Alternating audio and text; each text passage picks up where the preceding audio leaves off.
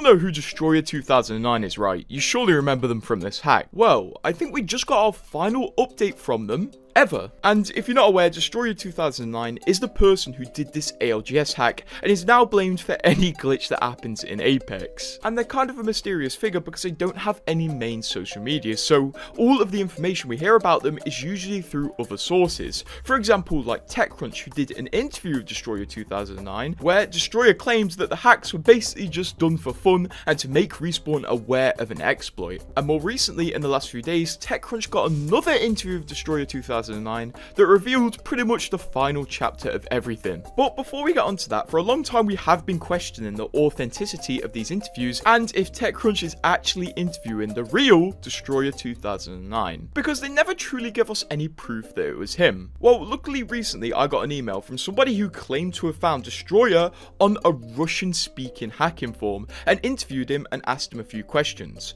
And one of these questions was, are the TechCrunch interviews legit? And Destroyer said, if the question is not stupid, I try to answer. But yes, Lorenzo wrote to me and asked about the same things as you.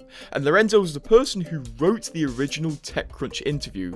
So I guess the TechCrunch interview is a bit more legit now. Still, take it with a grain of salt, but we have more proof that these interviews are legit and with the real Destroyer. With that being said, let's look at the newest TechCrunch article that came out 4 days ago, written by Lorenzo, called Apex Legends Hacker Says Game Developers Patched Exploit Used on Streamers. In this, we get some new quotes from Destroyer where he said, the exploit I used in the Apex Legends Global series is fully patched. Meaning this hack where cheaters can put hacks on your computer isn't possible anymore. He went on to say, no one likes when severe vulnerabilities in your product are exposed publicly. I asked my friend and we both agreed that we don't really want to publicly expose what happened from a technical perspective yet. With that friend most likely being the guy called Random, who was also mentioned in these hacks, who never gets any recognition. And he went on to say that he won't do any more public hacks now because anything more severe than the tournament hack will be considered a real hacking incident, and so will the consequences. So he'll just play the game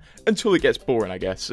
So it looks like the looming threat of Destroyer2009 is kind of slowing down, and I guess we won't hear from them much anymore. So what do you think about Destroyer not wanting to do any bigger hacks? And also subscribe just in case something else develops in this story.